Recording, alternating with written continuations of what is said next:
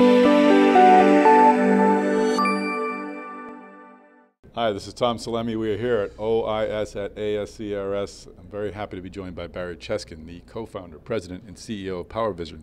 Barry, how are you? I'm good. Great to be here again, Tom. Thanks for having me. I want to get into some news that you released this morning, but first, you haven't been on for a while, so I want you to just take a moment, if you could, tell us a little bit about PowerVision. Sure.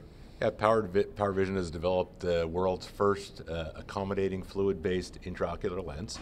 And what we do is we have a lens with a tiny bit of fluid inside it, and natural eye muscle forces actually move the fluid from the periphery, the edge of the lens, into the center and back out again.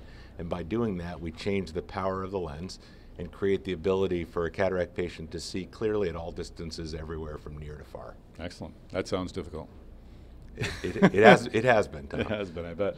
What was the data you released this morning? Yeah, very exciting. So just a little tiny 2 seconds of history. You know, we've implanted our prior generation of device in about 150 eyes. We have up to 3-year data on that, and not that long ago we let everyone know we were working on a next generation device called the PowerVision 2020, designed to give people a 20/20 vision at all distances. We conducted a pilot study of 28 patients with that device, the PowerVision 2020, and just reported out our 6-month data, and it looked great.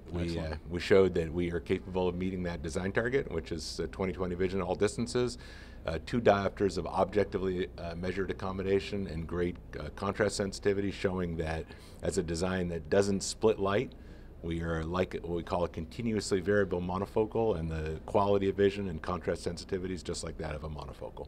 Fantastic. Final question, what's next for PowerVision? Sure. Well, having completed the pilot, we are now enrolling a large multi-center randomized controlled trial outside the U.S. That trial enrollment is underway now. We hope to complete enrollment this year and be able to report out on our data on that in the near future. Excellent. Well, we're glad you could tell your story here at OIS, and thanks for joining us. Good. Thanks, Tom.